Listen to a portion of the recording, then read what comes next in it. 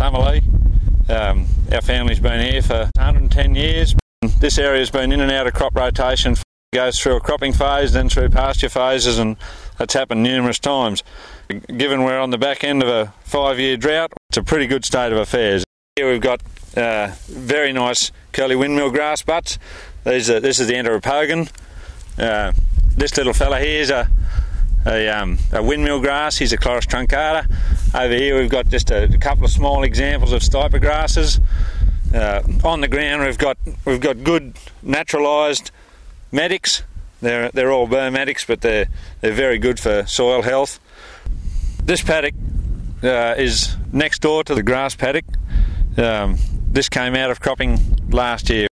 Although it was a very dry year, we undersowed lucerne, which is common practice, to help our pasture phase get going at the moment. And despite the dry conditions, we've actually got very good stands of lucerne.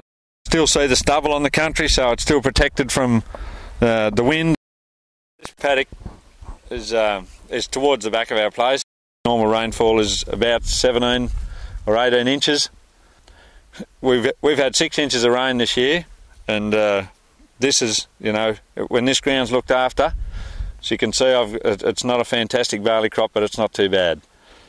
The paddock we're in here is right alongside the cropping paddock, which we were in a moment ago. This is the same dirt. It gets the same rainfall.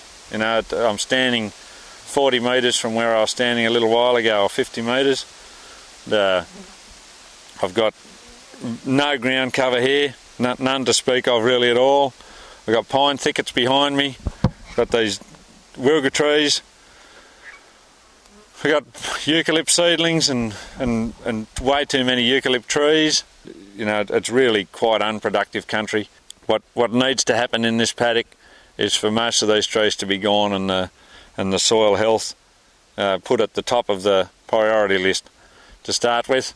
Obviously we don't take all the trees out because a few trees are clearly a good thing, but the soil health in here compared to the grass country that we've looked at and the stuff that's just coming out of cropping phase, to be honest, this is in a disgraceful state. The cropping in a lot of areas, and indeed in some of my paddocks, is used for nothing more than a tool to keep the country in good order. And everything we do on our places is reliant on having good healthy soil.